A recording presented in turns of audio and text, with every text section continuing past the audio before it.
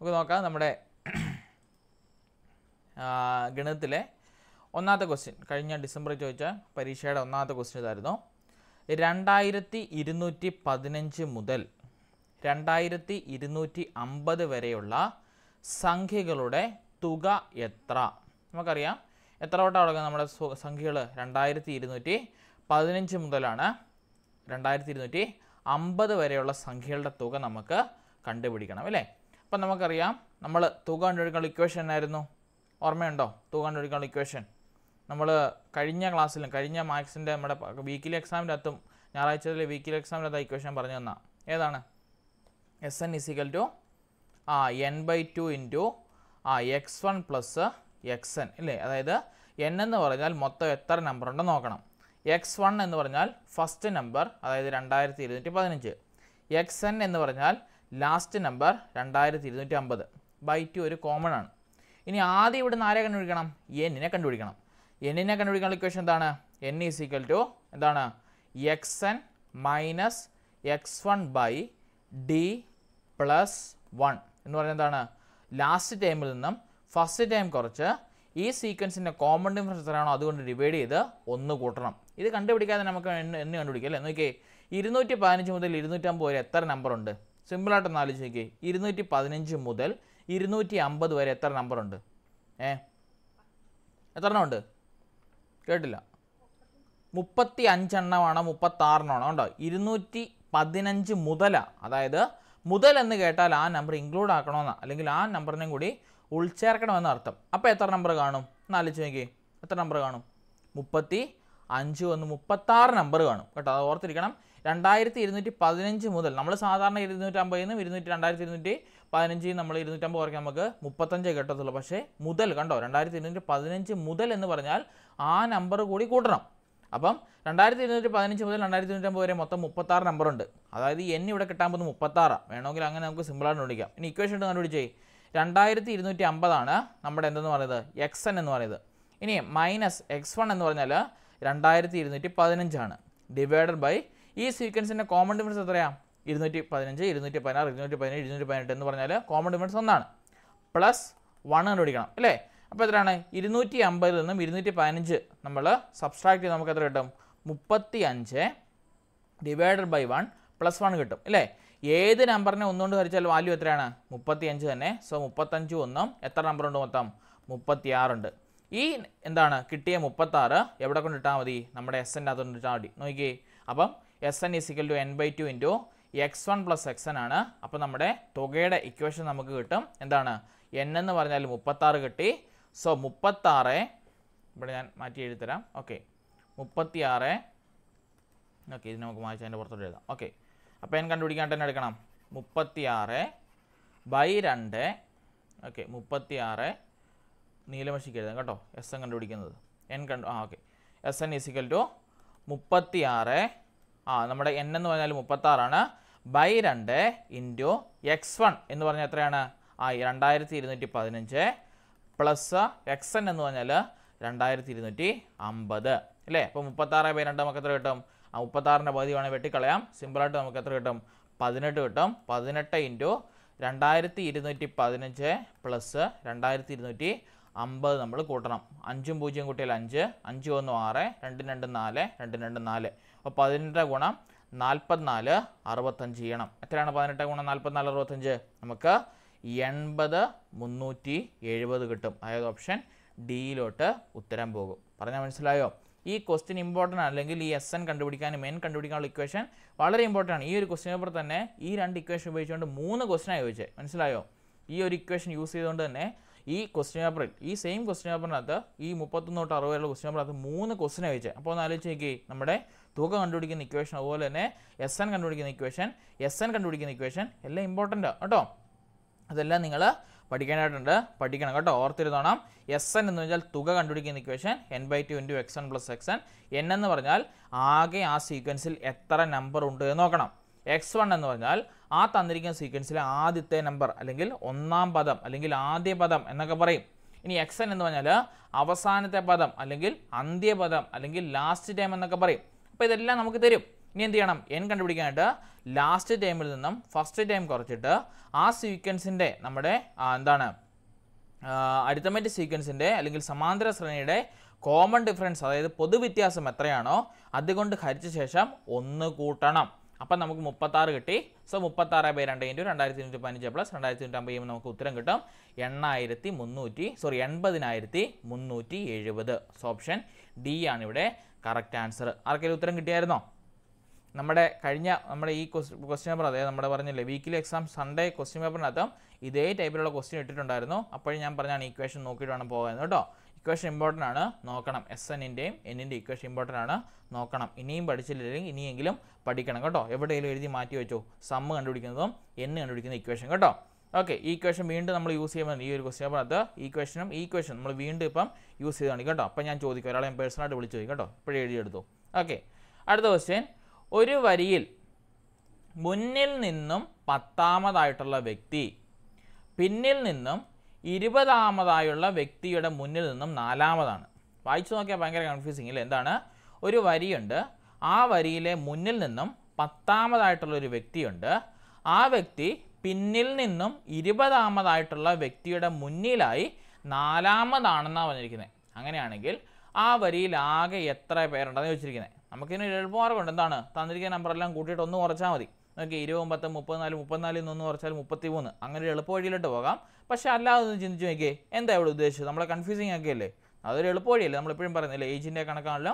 ഇങ്ങനെ ചോദിച്ചാൽ 2 സംഖ്യ തമ്മിൽ കൂട്ടുക, 2 പേര് തമ്മിൽ റിപ്പീറ്റ് ആകുന്നുണ്ടല്ലേ, ഒരാൾ തന്നെ വീണ്ടും നിൽക്കുന്നതുകൊണ്ട് തന്നെ അതിൽ നിന്ന് 1 കുറയ്ക്കുക. അപ്പോൾ നോക്കിയേ, 10, 20, 34, 34 നിന്ന് കുറച്ചാൽ 33. ഓപ്ഷൻ ബിയിലോട്ട് നമുക്ക് ഉടനെ ഓടിപ്പോകാം. അല്ലാതെ ഒന്ന് ആലോചിച്ച് നോക്കിയേ, ഇവിടെ എന്താ പറഞ്ഞിരിക്കുന്നത്? ഒരു വരിയുണ്ട്, ആ വരിയിൽ നിന്നും മുന്നിൽ നിന്ന് 10ാമത് അല്ലേ? ഇപ്പോൾ ഒന്ന് വരച്ച് നോക്കിയേ, 1, 2, 3, 4, 5, 6, 7, 8, 9, 10. 10ാമതായിട്ട് നമ്മുടെ വ്യക്തി നിൽപ്പുണ്ട്. ഇനി എന്താ പറഞ്ഞിരിക്കുന്നത്? പിന്നിൽ നിന്നും 20ാമത്. ഇപ്പം നമ്മുടെ ഇവിടെ വരെ തീർന്നേ കണ്ടോ, ഒരു വരിയിൽ നിന്നും മുന്നിൽ നിന്നും 10ാമതായിട്ടുള്ള വ്യക്തി വരെ നമ്മളായി. ഇനി എന്താ പറഞ്ഞിരിക്കുന്നത്? പിന്നിൽ നിന്നും 20ാമതായിട്ടുള്ള വ്യക്തി. അത് ചെയ്ത് നോക്കിയേ, പിന്നിൽ നിന്ന് നമ്മൾ വരയ്ക്കുക. 1, 2, 3, 4, 5, 6, 7, 8, 9, 10, 11, 12, 13, 14, 15, 16, 17, 18, 19, 20. അപ്പോൾ പിന്നിൽ നിന്നും 20ാമതായിട്ടുള്ള ആളുമായി ഇവിടെ വരെ നമ്മൾ നിന്നു.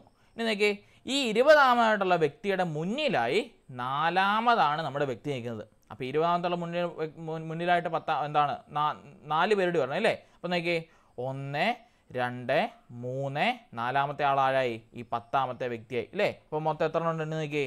1, 2, 3, 4, 5, 6, 7, 8, 9, 10, 11, 12, 13, 14, 15, 16, 17, 18, 19, 20, 21, 22, 23, 24, 25, 26, 27, 28, 29, 30, 31, 32, 33 പേര് കണ്ടോ? 33 പേര് നമ്മുടെ ലൈനിലുണ്ട്. ക്വസ്റ്റ്യൻ മനസ്സിലായോ? ഇങ്ങനെ ജസ്റ്റ് വരച്ചാലും ചെയ്യാം കേട്ടോ. സിമ്പിളായിട്ടും ചിന്തിച്ച് വേണമെങ്കിൽ ചെയ്യാം. അല്ല എന്നുണ്ടെങ്കിൽ ജസ്റ്റ് നമ്മളിന്ന് കൺഫ്യൂസിങ് ആക്കുന്ന ക്വസ്റ്റ്യൻ അല്ലേ? അതായത് മുന്നിൽ നിന്ന് 10ാമത്, പുറകിൽ നിന്ന് 20ാമത്, ആ 20ാമത് മുന്നിൽ നിന്നും 4ാമത്. അപ്പോൾ എന്താണ്? 20ാമത്തെ വ്യക്തി വരെ നമ്മൾ വരച്ചു. അവിടുന്ന് 1, 2, 3, 4ാമതായിട്ട് നമ്മൾ 10ാമത്തെ ആൾ തന്നെ ഇരിക്കുന്നത്. സോ നമ്മൾ വീണ്ടും വരയ്ക്കേണ്ട ആവശ്യമില്ല. എല്ലാം കൂടി ലൈൻ എണ്ണി നോക്കി നമുക്ക് എന്നെ കിട്ടും? 33 പേരുള്ളതായിട്ട് കിട്ടും. അല്ല എന്നുള്ള എളുപ്പമാർഗ്ഗം എന്താണ്? തന്നിരിക്കുന്ന സംഖ്യകളെല്ലാം കൂട്ടുക. 10, 20, 4 അല്ലേ? 20, 10, 34, 34 നിന്നും 1 കുറയ്ക്കുക. എത്രയാണ്? 33. ഉത്തരം കിട്ടി. അപ്പോൾ നമുക്ക് ഓപ്ഷൻ ബി ആണ് കറക്റ്റ് ആൻസർ. കണ്ടുപിടിച്ചായിരുന്നോ ആരെങ്കിലും? ചെയ്തില്ലല്ലോ അല്ലേ? പിന്നെ എങ്ങനെ കണ്ടുപിടിക്കാനാ? ചെയ്ത് പഠിക്കണം കേട്ടോ. ഞാൻ വീണ്ടും പറയുന്നു, ചെയ്ത് പഠിക്കണം. അല്ല എന്നുണ്ടെങ്കിൽ മാത്സിന് മാർക്ക് പോകും കേട്ടോ. 30 മാർക്കുള്ളതാണ്. LVPക്കാണ് 15 മാർക്കുള്ളതാണ്. വെറുതെ കിട്ടുന്ന കേട്ടോ. ചെയ്താൽ ഉത്തരം ഡയറക്റ്റ് കിട്ടുന്ന ഒരു സബ്ജക്റ്റാണ്. അല്ലാതെ ഒരുപാട് ഇരുന്ന് അങ്ങനെ പഠിക്കുകയോ കൺഫ്യൂസിങ് ആണ്ട് യാതൊരു ആവശ്യമില്ല. ഈ ഗണിതത്തിൻ്റെ അത് പഠിക്കുക, ഉത്തരം മാർക്ക് ചെയ്യുക, അടുത്ത ക്വസ്റ്റിനോട്ട് പോവുക. ഇത്രയേ ഉള്ളൂ മാത്സിനുള്ള ഗുണമെന്ന് പറഞ്ഞാൽ. നമ്മളിട്ട് കൺഫ്യൂസിങ് ആക്കേണ്ട ഓപ്ഷനോ കാര്യങ്ങളോ ഒന്നും ഇതിനകത്തില്ല. പഠിച്ച് ഇക്വേഷൻ എടുക്കുക, പുട്ട് ഓൺ ചെയ്യുക, ആൻസർ കിട്ടുക, വീട്ടിൽ പോവുക. അത്രയേ ഉള്ളൂ പരിപാടി കേട്ടോ. അപ്പോൾ ചെയ്ത് പഠിക്കണം. ചെയ്യാത്തവരുണ്ടെങ്കിൽ ചെയ്ത് പഠിക്കണം. ഞാൻ വീണ്ടും ആവർത്തിക്കുന്നു, ചെയ്ത് പഠിക്കാതെ മാത്സ് മനസ്സിലാവുകയില്ല. ഓക്കെ, അടുത്ത ക്വസ്റ്റ്യൻ നോക്കിയേ. ഒരു സംഖ്യയുടെ 1/3ൻ്റെ 3/4 ഭാഗം 48 ആയാൽ സംഖ്യ ഏത്? നമ്മൾ ഇത്ര ക്വസ്റ്റ്യൻ ഒരുപാട് കേട്ടുള്ളൂ അല്ലേ? ഒരു സംഖ്യയുടെ എന്താണ് 1/3 ഭാഗത്തിൻ്റെ 4/3 ഭാഗം 48 ആയാൽ സംഖ്യ ഏതെന്നൊക്കെ ചോദിക്കും അല്ലേ? അപ്പോൾ നമ്മൾ എന്ത് ചെയ്യും? ആദ്യം നമ്മുടെ സംഖ്യ നമ്മൾ എന്തെന്ന് വിളിക്കണം? എക്സ് എന്ന് വിളിക്കണം. അപ്പോൾ സംഖ്യ എക്സ് ആണ്. ആ സംഖ്യയുടെ ഇല്ലേ എന്താണ് 1/3. അപ്പം സംഖ്യ ഇൻറ്റു 1/3. ഇനി എന്ത് ചെയ്യണം? അതിൻ്റെ 3/4 ഇൻറ്റു 3/4 എത്രയാണെന്നാണ് പറഞ്ഞിരിക്കുന്നത്? 48 ആണ്. അങ്ങനെയാണെങ്കിൽ എക്സിൻ്റെ വാല്യൂ കൊണ്ട് വിളിച്ചോ. എന്താണ്? സംഖ്യയുടെ 1/3ൻ്റെ 3/4 ഭാഗം 48 ആയാൽ സംഖ്യ ഇത്. നമ്മൾ ഇക്വേഷൻ എഴുതി, എക്സ് ഇട്ട് നമ്മൾ ഇക്വേഷൻ എഴുതി അല്ലേ? ഇനി എന്ത് ചെയ്യണം? എക്സ് ഇൻറ്റു 1/3 എന്ന് വെച്ചാൽ എന്താണ്? x/3 into 3/4 is equal to 48. നമുക്കറിയാം, നമ്മൾ പഠിച്ചതല്ലേ എന്താണ് നമ്മുടെ മൾട്ടിപ്ലിക്കേഷൻ ഓഫ് ഫ്രാക്ഷൻ അല്ലേ? എന്താണ്? ന്യൂമറേറ്റർ തമ്മിൽ ഗുണിക്കുക, ഡിനോമിനേറ്റർ തമ്മിൽ ഗുണിക്കുക, അംശങ്ങൾ തമ്മിൽ ഗുണിക്കുക, ഛേദങ്ങൾ തമ്മിൽ ഗുണിക്കുക. അംശങ്ങൾ തമ്മിൽ ഗുണിക്കുമ്പം എക്സ് ഇൻറ്റു 3 എന്താണ്? 3x/3 12 is equal to 48. ഇനി എന്ത് ചെയ്യണം? 12 കിടക്കുന്ന ഡിവിഷനിലാണ്. ഡിവിഷൻ ഈക്വൽ സൈൻ അപ്പറേ പോകുമ്പോൾ ആരായിട്ട് മാറും? മൾട്ടിപ്ലിക്കേഷൻ ആയിട്ട് മാറും. അപ്പോൾ എന്തായി വില? 3x ഈസ് ഈക്വൽ ടു 12 ഗുണം 48. കാരണം ഇവിടെ 12 കിടക്കുന്നത് ഡിവിഷനായിട്ടായിരുന്നു. ഡിവിഷൻ ഈക്വൽ സൈൻ അപ്പറേ പോകുമ്പോൾ മൾട്ടിപ്ലിക്കേഷൻ ആയിട്ട് മാറി 48 ഗുണം 12 വന്നു. അപ്പോൾ 3xൻ്റെ വില എത്രയായി? 12 ഗുണം 48 ചെയ്ത് നോക്കി. 48 ഗുണം 12 നമുക്ക് കിട്ടും. 8 8 16 6 ഇഷ്ടം 1 4 8 1 9 8 8 1 4 4 കൂട്ടണം 6 9 1 10 7 17 7 ശിഷ്ടം 1 4 1 5 576 അല്ലേ? അപ്പോൾ 3xൻ്റെ വിലയാണ് 576. അപ്പോൾ എക്സിൻ്റെ വില നോക്കിയേ. എക്സ് കിടക്കുന്നത് മൾട്ടിപ്ലിക്കേഷൻ ആണ്. മൾട്ടിപ്ലിക്കേഷൻ ഈക്വൽ സൈൻ അപ്പുറം ആരായിട്ട് മാറും? ഡിവിഷനായിട്ട് മാറും. അപ്പോൾ X is equal to 576 divide by 3 ചെയ്യണം. നോക്കിയേ 5 7 6 ഡിവൈഡ് ബൈ 3. 5ൽ 3 എത്ര പ്രാവശ്യമുണ്ട്? 5ൽ 3 എത്ര പ്രാവശ്യം? ഒരു പ്രാവശ്യം അല്ലേ? 5ൽ 3 ഒരു വർഷം അടങ്ങിയാൽ 3 കിട്ടും. കുറയ്ക്കണം. 5ൽ നിന്ന് 3 പോയാൽ 2. 7നെ ഇറക്കി എഴുതണം. 27-നകത്ത് 3 അല്ലേ? 3 9 27. സോ 9 വട്ടം അടങ്ങിയാൽ 27. 6നെ ഇറക്കി എഴുതണം. 6-നകത്ത് 3 2 വട്ടം 6 0 0. അപ്പോൾ ആൻസർ കിട്ടി 192. കണ്ടോ? ഉത്തരം കണ്ടോ? അതേ ഓപ്ഷൻ ഡിയിലുണ്ട്. കറപ്പിക്കുക. അടുത്ത ക്വസ്റ്റിലോട്ട് പോവുക. കിട്ടിയോ? എവിടെയാ? മുകളിലും താഴെ കേട്ടോ. വേണേ അങ്ങനെ ചെയ്യാം. വേണേ ചെയ്യാം കേട്ടോ. ഇങ്ങനെ ക്യാൻസലാക്കിപ്പോൾ ഇങ്ങനെ ക്യാൻസലാക്കി x/4 48 വേണമെല്ലാം ചെയ്യാം കേട്ടോ. ഞാൻ ഫുൾ സ്റ്റെപ്പിലങ്ങ് ചെയ്യുന്നേ ഉള്ളൂ കേട്ടോ. ഏത് മെത്തേഡ് മൾട്ടിപ്ലിക്കേഷൻ അല്ലേ? ഇഷ്ടമുള്ള മെത്തേഡ് ചെയ്തു. ഉത്തരം ഏതായാലും 192 കിട്ടും കേട്ടോ. നമ്മൾ പഠിച്ച മെത്തേഡിലൂടെ അങ്ങ് കയറി പോയെന്നേ ഉള്ളൂ കേട്ടോ. ഇവിടെ വെച്ച് കണക്ക് ഇല്ലെങ്കിൽ ഇവിടെ വെച്ചാണെങ്കിൽ ക്യാൻസൽ ചെയ്യാം. 3x/12 ക്യാൻസൽ ചെയ്യാം. 12 48 നമുക്ക് ക്യാൻസൽ ചെയ്യാം. ഏത് രീതി വേണമെങ്കിൽ ക്യാൻസൽ ചെയ്യാം കേട്ടോ. പക്ഷേ ക്യാൻസലേഷൻ ഒക്കെ പറഞ്ഞ് കൂടുതൽ കൺഫ്യൂഷൻ ആക്കാതിരിക്കേണ്ടതാണ് ഇങ്ങനെ പറഞ്ഞു കേട്ടോ. നിങ്ങൾക്ക് ക്യാൻസൽ ചെയ്യാനുള്ള ഡിവിഷൻ മൾട്ടിപ്ലിക്കേഷൻ അല്ലേ? ഗുണന വേണ്ട എവിടെ വെച്ച് വേണമെങ്കിൽ ക്യാൻസൽ ചെയ്ത് മാറ്റാം കേട്ടോ. No issues. നമ്മൾ ഓരോ ഉത്തരം ചെയ്യുമ്പോൾ പല വഴികളുണ്ട്. നമുക്ക് ഈസി ആയിട്ട് ഏതാണോ മെത്തേഡ് ആ മെത്തേഡ് നമ്മൾ ചൂസ് ചെയ്യാന്നുള്ളൂ കേട്ടോ. ഓക്കെ, അപ്പം ഇത് മനസ്സിലായോ? ചെയ്യേണ്ട മനസ്സിലായി. ഇതിലൊരു ക്വസ്റ്റ്യൻ ഇമ്പോർട്ടൻ്റ് ആണ്. മിക്കപ്പോഴും പരീക്ഷ ചോദിക്കുന്നതാണ്. ഒരു സംഖ്യയുടെ ഇത്രയുടെ ഭാഗം ഇത്രയായാൽ അതിൻ്റെ ഭാഗം എത്രയായാൽ സംഖ്യ ഇത്രയായാൽ എന്താണെന്ന് ചോദിച്ചാൽ ഇക്വേഷൻ ആദ്യം ഫോം ചെയ്യുക. എക്സ് എന്ന് വിളിക്കുക.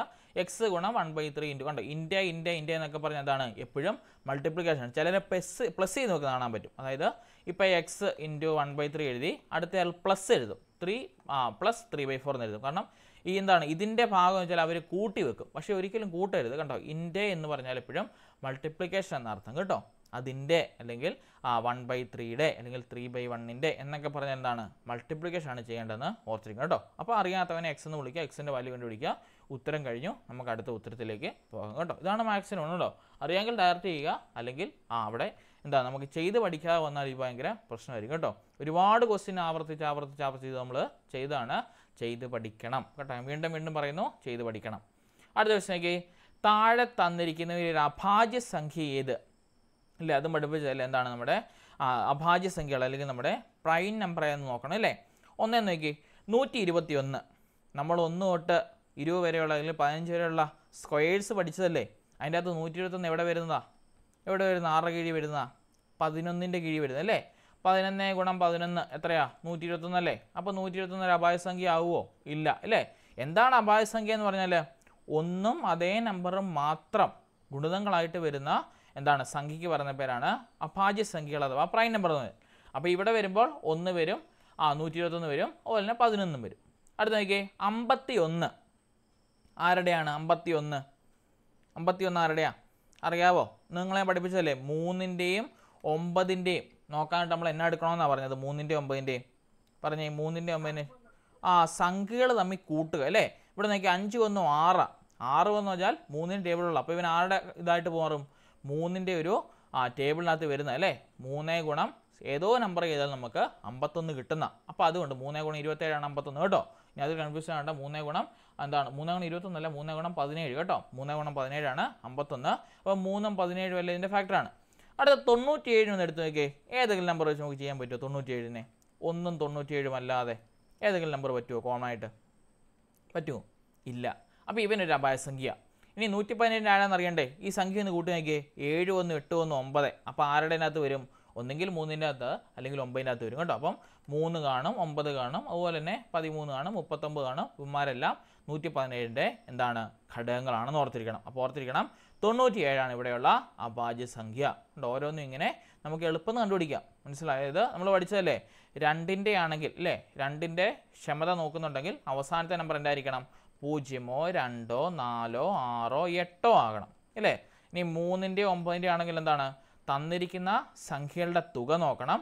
തുക എന്താണ്? നമ്മുടെ ഈ പറഞ്ഞ 3ൻ്റെ ടേബിളിലോ 9ൻ്റെ ടേബിളിലോ ഉണ്ട് എങ്കിൽ നമുക്ക് പറയാൻ സാധിക്കും ഇത് 3ൻ്റെ 9ൻ്റെയും ഘടകമാണ്. 5ൻ്റെ ആണെങ്കിലോ അവസാനത്തെ നമ്പർ 0 5 ആണെങ്കിൽ എന്താണ്? അത് നമ്മുടെ 5ൻ്റെ ഘടകമാണ്. ഇനി 10ൻ്റെ ആണെങ്കിലോ എന്താണ്? അവസാനത്തെ നമ്പർ 0 ആണെങ്കിൽ അത് 10ൻ്റെ ഘടകം കേട്ടോ. ഇത്രയും കോമൺ ആയിട്ടുള്ള കാര്യങ്ങൾ ഓർത്തിരിക്കണം. അതിൽ 3 9 ഇമ്പോർട്ടൻ്റ് കേട്ടോ. എപ്പോഴും ചോദിക്കുന്ന ആൾക്കാരാണ് ഈ പറഞ്ഞ 3ൻ്റെ 9ൻ്റെയും ഹരണക്ഷമത കേട്ടോ. ഓക്കെ, അടുത്ത നോക്കി. 100 മുതൽ 999 വരെ 5 കൊണ്ട് ഹരിക്കാൻ കഴിയുന്ന എത്ര 3 അക്ക എണ്ണൽ സംഖ്യകളുണ്ട്? കണ്ടോ? SNൻ്റെ അകത്തു നിന്നുള്ള Nൻ്റെ ഇക്വേഷൻ വീണ്ടും വന്നത് കണ്ടോ? എത്രയാണ് നമ്മുടെ Nൻ്റെ ഇക്വേഷൻ എന്നാ? മുമ്പേ പറഞ്ഞ് എഴുതിയെടുക്കണമെന്ന്. Nൻ്റെ ഇക്വേഷൻ എന്നാ? Nൻ്റെ ഇക്വേഷൻ എന്നാ? N = xn - x1/d + 1. ഇത് കണ്ടുപിടിച്ചാൽ മതി എത്ര എണ്ണൽ സംഖ്യകളുണ്ടെന്ന് കിട്ടും. എന്താ ചെയ്യേണ്ടത്? 100 മുതൽ 999 വരെ 5 കൊണ്ട് ഹരിക്കാൻ കഴിയുന്ന എത്ര 3 അക്ക സംഖ്യകളുണ്ടെന്ന് നോക്കണം. അപ്പം നോക്കിയേ, xn എന്ന് പറഞ്ഞ ആരാണ്? ഏറ്റവും അവസാനത്തെ നമ്പർ അല്ലേ? അപ്പം ഇവിടെ അവസാനത്തെ നമ്പർ 995-ന് താഴെയുള്ള 999-ന് താഴെയുള്ള 5 കൊണ്ട് ഹരിക്കാൻ പറ്റുന്ന ഏറ്റവും അവസാനത്തെ നമ്പർ ഏതാ? ഏത് നമ്പർ ആയിരിക്കും? 995 അല്ലേ? ശരിയല്ലേ? 999 പറ്റത്തില്ല, 998 പറ്റത്തില്ല, 97 പറ്റത്തില്ല, 96 പറ്റത്തില്ല, 95 പറ്റത്തുള്ളൂ അല്ലേ? അപ്പോൾ 995 മൈനസ് ഏറ്റവും ചെറിയ നമ്പർ എത്രയാണ്? ഇവിടെ തന്നിട്ടുണ്ട് എത്രയാ?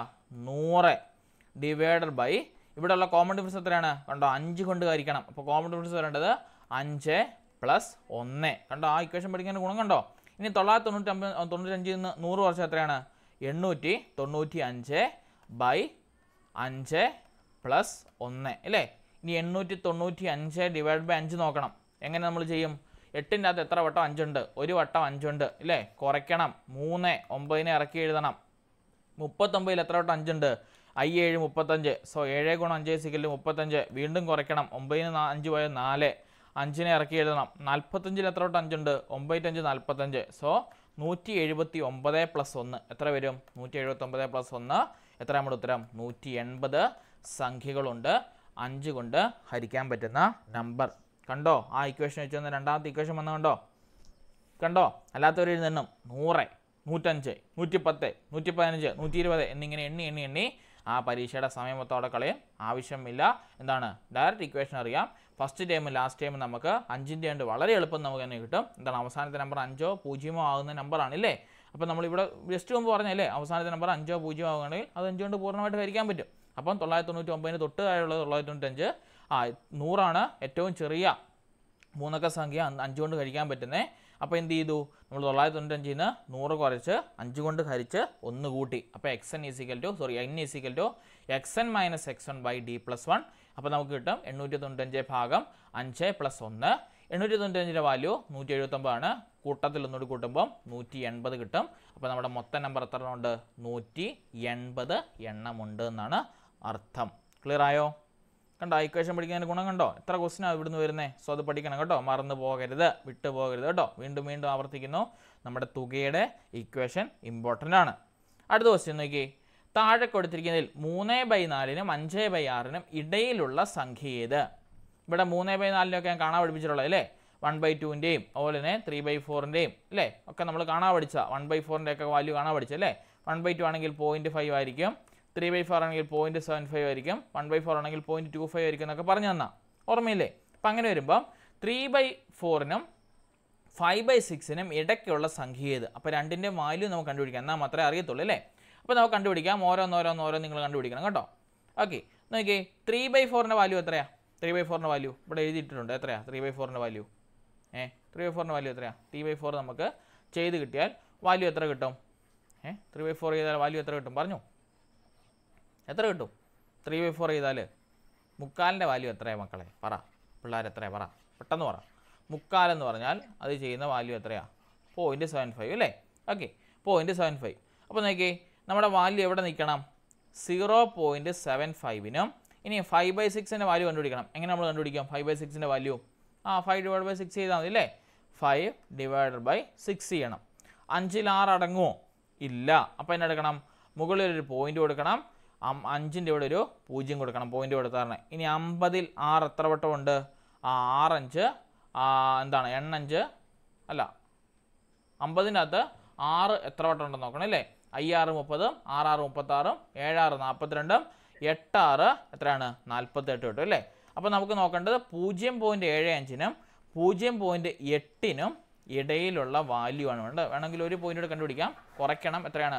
2 വരും, 2 വന്നാൽ നമുക്ക് ആൻസർ കിട്ടും. വേണം ചെയ്യണമെന്നില്ല, 0.75 ഒരു വാല്യൂ കിട്ടിയാൽ കേട്ടോ, മിക്കപ്പോഴും ഇതിൻ്റെ അതിനുമേളിൽ പോകും. ഓക്കെ, നമുക്ക് നോക്കാം. 0.75നും 0.8നും ഇടയിൽ നിൽക്കണം നമ്മുടെ വാല്യൂ അല്ലേ? 0.7 വെച്ചാൽ 3/4 ആണ്, 0.8 എന്ന് പറഞ്ഞാൽ 5/6 ആണ്. ഇതിൻ്റെ ഇടയിൽ വേണം നമ്മുടെ വാല്യൂ നിൽക്കാൻ. ഇനി ഓരോരുത്തരെ വീതം നമ്മൾ കണ്ടുപിടിക്കുകയാണ്.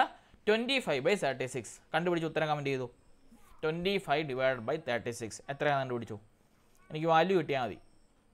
25/36 എ ആണ് നമ്മൾ ചെയ്യുന്നത്. 25/36ൻ്റെ വാല്യൂ, അതായത് ഡെസിമൽ വാല്യൂ എത്രയാണെന്ന് കണ്ടുപിടിക്കണം. 25നെ 36 കൊണ്ട് ഹരിച്ചതിന് ശേഷം വാല്യൂ എനിക്ക് പറഞ്ഞു തരണം. ആ ഒരു ഡെസിമൽ പോയിസ് കഴിഞ്ഞാൽ വാല്യൂ കിട്ടിയാൽ മതി, നിങ്ങൾക്ക് ഉടനെ മനസ്സിലാവും, അതിൻ്റെ ഇടയ്ക്ക് നിൽക്കുമെന്ന് മനസ്സിലാവും. ഇപ്പോൾ 0.75നും 0.8നും ഇടയിലാണ് നമ്മുടെ വാല്യൂ നിൽക്കേണ്ടെന്ന് നമുക്കൊരു ഐഡിയ കിട്ടി. അങ്ങനെയാണെങ്കിൽ 25/36ൻ്റെ വാല്യൂ എത്രയാണ്? ചെയ്ത് നോക്കി. 0.69. ഓക്കെ, ശരിയാണ്. എല്ലാവർക്കും 0.6 കിട്ടിയോ? 69 വേണമെന്നില്ല, 0.6 കിട്ടിയോ? ഇവിടെ നോക്കിയേ 25/36 ചെയ്യണം. അപ്പോൾ എന്താണ് ചെയ്യേണ്ടത്? 25ൽ 36 അടങ്ങുമെന്ന് നോക്കണം. 36 അടങ്ങത്തില്ല. അപ്പോൾ എന്നെ എടുക്കണം? മുകളിൽ പോയിൻ്റ് കൊടുക്കണം. മുകളിൽ പോയിൻ്റ് അപ്പം തന്നെ 25 0 കൊടുക്കണം. ഇനിയും 250ൽ 36 എത്ര വട്ടം അടങ്ങും? 250ൽ 6 വട്ടം 36 അടങ്ങും. 6 × 36 ചെയ്താൽ നമുക്ക് എത്ര കിട്ടും? 6 × 36 നോക്കണം. എത്ര കിട്ടിയത്? സ്മിതയാണ് പറഞ്ഞത്. എത്ര കിട്ടിയത്? ഇവിടെ ചെയ്ത് നോക്കാം. അല്ലെങ്കിൽ 36 × 6 6 36 6 ഇഷ്ടം 3 6 18 3 21 216 കിട്ടും അല്ലേ? ഓക്കെ, അപ്പോൾ 0.6 നമുക്ക് കിട്ടി. അപ്പോൾ നോക്കിയേ 0.6 എന്ന് പറഞ്ഞാൽ 0.75നും 0.8നും ഇടയിലാണോ നിൽക്കുന്നത്? 0.6 പുറകിലല്ലേ നിൽക്കുന്നത്? അപ്പോൾ അതല്ല. അടുത്തവനെ എടുത്തേ, ബി എടുത്തേ. 24/36 ചെറുതാക്കാൻ പറ്റുന്നതല്ലേ? ചെറുതാക്കാൻ വേണ്ടി അതൊരു എളുപ്പം. 24/36, 24ൻ്റെ പകുതി 12, 36ൻ്റെ പകുതി 18, വീണ്ടും ചെറുതാക്കാം. 12ൻ്റെ പകുതി എത്രയാണ്? 6, 18ൻ്റെ പകുതി 9, അതിനെ വീണ്ടും ചെറുതാക്കാം 3 വെച്ചല്ലേ? 3 2 6, 3 9, 2/3 കിട്ടി അല്ലേ? 2/3യുടെ വാല്യൂ കണ്ടുപിടിച്ചേ. 2/3യുടെ വാല്യൂ 2/3യുടെ വാല്യൂ 2ൽ 3 അടങ്ങത്തില്ല, പോയിൻ്റ് കൊടുക്കണം. 20ൽ 3 എത്ര വട്ടം അടങ്ങും? 6 3 18 അല്ലേ? അവിടെയും 0.6 ആണ്, അതായത് വാല്യൂ പുറകിലാണ്, അവനല്ല. അടുത്ത എത്രയാണ്? 29/36. Okay, C എടുക്കുവാണ്. 29/36 ചെയ്ത് നോക്കണം. 29/36 ചെറുതാക്കാൻ പറ്റുമോ? ഒന്ന് ആലോചിച്ച് നോക്കി. 29/36 ചെറുതാക്കാൻ പറ്റുമോ? ഏതെങ്കിലും നമ്പർ ചെറുതാക്കാൻ പറ്റുമോ? 29/36 പറ്റത്തില്ല കേട്ടോ. നോക്കിയേ, 29/36 ചെയ്യണം. അടങ്ങത്തില്ല, 0 കൊടുക്കണം. 290/36 ചെയ്യണം. 290/36 ചെയ്യുമ്പോൾ നമുക്ക് എത്ര കിട്ടും? 0.8 കിട്ടും അല്ലേ? 0.8 കിട്ടുമ്പോൾ നമുക്ക് എത്ര കിട്ടും? 290/36 ചെയ്യുമ്പം 288 കിട്ടും. അപ്പോൾ നോക്കിയേ 0.8 കണ്ടോ? അതായത് ഈ വാല്യൂവിന് അടുത്ത് തന്നെ വന്നു, ശരിയല്ലേ? 0.8 ആണ്. C1 ഒരു വാല്യൂ ഉള്ളത് കേട്ടോ. സി ഒരു വാല്യൂ ഉണ്ട്. 0.8 കിട്ടി കേട്ടോ. 0.8 കിട്ടി. അടുത്ത എത്ര കിടക്കുന്നത്? 18/36 ചെയ്ത് നോക്കിയേ. 18/36 ആണ്. അതും ചെയ്ത് തെറ്റായി പോയാൽ നമ്മുടെ സിയിലേക്ക് നമുക്ക് പോകാമല്ലോ. അതിന് ചെറുതാക്കാം. 18/36 ചെറുതാക്കി എത്ര കിട്ടും? 18ൻ്റെ പകുതി 9, 36ൻ്റെ പകുതി 18. ഇനി എന്നെ എടുക്കാൻ പറ്റും 3 വെച്ച് കഴിക്കുക അല്ലേ? എത്രയാണ്? 3 9, 6 3 18. 3/6ൻ്റെ വാല്യൂ 3/6ൻ്റെ വാല്യൂ കണ്ടുപിടിക്കണ്ടല്ലോ, വീണ്ടും ചെറുതാക്കാമല്ലോ. 1/2ൻ്റെ വാല്യൂ എത്രയാണ്? 0.5. ശരിയല്ലേ? അപ്പോൾ ഇവൻ പുറകിലാണ്. സോ ആൻസർ ഏതാണ്? Option C. കിട്ടിയോ? ചെറുതാക്കി പറയാമെങ്കിൽ ഭയങ്കര എളുപ്പമായിട്ട് നമുക്ക് കിട്ടും. കിട്ടിയോ? ഓപ്ഷൻ സി കിട്ടിയോ? 0.8 തന്നെ വരും. 0.75നും 0.8നും എന്താണ് ഇടയ്ക്കുള്ള സംഖ്യ 0.80 ആയിരിക്കും വരുന്നത് കേട്ടോ. അപ്പോൾ ഇത് വല്ല 83 വല്ല വരും അടുത്ത ഡെസിമൽ പോയിന്റ്. ഇത്രയും കിട്ടിയല്ലോ. സോ നമുക്ക് ഇത് 0.6 മനസ്സിലായി, ഇതും 0.6 ആണ്, ഇത് 0. കാരണം ഇവന്മാരെല്ലാം വാല്യൂവിലും പുറകിലാണ്. അപ്പോൾ നമുക്ക് ഇടയ്ക്ക് വരുന്ന വാല്യൂ ആര് മാത്രമേ ഉള്ളൂ? ഓപ്ഷൻ സി മാത്രമേ ഉള്ളൂ. സോ ഓപ്ഷൻ സി ആണ് നമ്മുടെ കറക്റ്റ് ആൻസർ. കിട്ടിയോ? ഡെസിമലൊക്കെ പഠിക്കണം കേട്ടോ, ചെയ്യാൻ പഠിക്കണം. വന്നില്ലെങ്കിൽ എവിടെ പോയിന്റ് കൊടുക്കണം, എവിടെ 0 കൊടുക്കണം, ചെയ്ത് തന്നെ പഠിക്കണം. ക്വസ്റ്റ്യൻ ചെയ്ത് തന്നെ പഠിച്ചില്ലെങ്കിൽ സംഭവം മനസ്സിലാവത്തില്ല കേട്ടോ. അത് 100% ഗ്യാരണ്ടിയാണ് കേട്ടോ, മനസ്സിലാകാതെ വരും കേട്ടോ. അതുകൊണ്ട് ചെയ്ത് പഠിക്കണം. ഓക്കെ, അടുത്ത ക്വസ്റ്റ്യൻ. ഡൗട്ടുണ്ടോ? ചെയ്ത് കഴിയുന്നുണ്ടോ? ചെയ്ത് പോകുന്നുണ്ടോ അതോ ഇല്ലേ? ചുമ്മാ കണ്ടങ്ങിരിക്കുവാണോ? ഓക്കെ, ചെയ്തു പോകണം കേട്ടോ. ഓക്കെ, അടുത്ത നോക്കിയേ. തുടർച്ചയായ 7 ഒറ്റ സംഖ്യകളുടെ തുക 63 എങ്കിൽ അതിൽ ചെറിയ സംഖ്യ ഏത്? വളരെ ഈസി ക്വസ്റ്റ്യൻ അല്ലേ? നമ്മൾ എപ്പോഴും ജയിപ്പിക്കുന്ന ഒരു ടൈപ്പ് ക്വസ്റ്റ്യൻ, അല്ലെങ്കിൽ എപ്പോഴും പരീക്ഷയ്ക്ക് വരുന്ന ഒരു ടൈപ്പ് ക്വസ്റ്റ്യൻ അല്ലേ? പരീക്ഷയ്ക്ക് വരുന്നതുകൊണ്ടാണ് നമ്മൾ ജയിപ്പിക്കുന്നത് അല്ലേ? അപ്പോൾ അതിൽ പ്രസക്തിയില്ല. നോക്കിയേ, തുടർച്ചയായ 7 ഒറ്റ സംഖ്യകളുടെ തുക പറഞ്ഞിട്ടുണ്ട്. എത്രയാണ്? 63. അങ്ങനെയാണെങ്കിൽ അതിൽ ചെറിയ സംഖ്യ കണ്ടുപിടിക്കണം. എങ്ങനെ നമ്മൾ കണ്ടുപിടിക്കും? ആലോചിച്ച് നോക്കിയേ. ഇപ്പം ഞാൻ പറയാണ്, തുടർച്ചയായിട്ടുള്ള 3 ഒറ്റ സംഖ്യകൾ നമ്മൾ എടുക്കുകയെന്ന് നോക്കിയേ. 1 + ഓക്കെ, ഞാനിപ്പോൾ ഇങ്ങനെ എടുക്കുന്നത് തുടർച്ചയായിട്ടുള്ള 3 ഒറ്റ സംഖ്യ 1 എടുത്താൽ അടുത്ത നമ്പർ ഏതാണ് വരേണ്ടത്? ഒറ്റ സംഖ്യ ആകുമ്പം 3 വരും, അടുത്ത സംഖ്യയോ 5 വരും അല്ലേ? ഇങ്ങനെ വരുവാണെങ്കിൽ നമുക്ക് മനസ്സിലാവും. ഇപ്പോൾ 1 എടുത്താൽ 1-നോട് എത്ര കൂട്ടിയാലും നമുക്ക് 3 കിട്ടിയത്? 2 അല്ലേ? ആ കിട്ടിയ വാല്യൂവിൻ്റെ കൂടെ വീണ്ടും 2 കൂട്ടിയപ്പോഴാണ് നമുക്ക് 5 കിട്ടിയത്. അതായത് ഇപ്പോൾ 1-നെ നമ്മൾ x എന്ന് വിളിച്ചാൽ 3 കിട്ടാൻ എടുക്കണം x + 2 ചെയ്യണം അല്ലേ? x + 2 ചെയ്യണം.